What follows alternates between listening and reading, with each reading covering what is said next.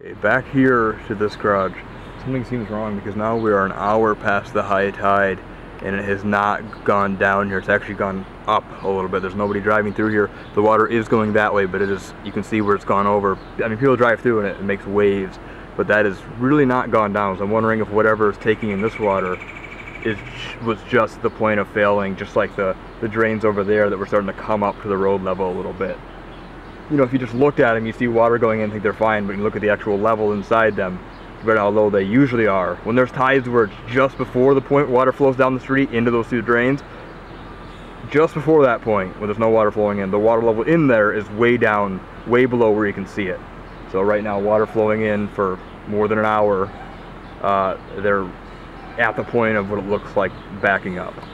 And here, hasn't gone down as quickly as I thought it would. So this is still fairly bad here. So whatever difference was made by measurements taken just between yesterday and today, maybe a small difference, but not drastic yet.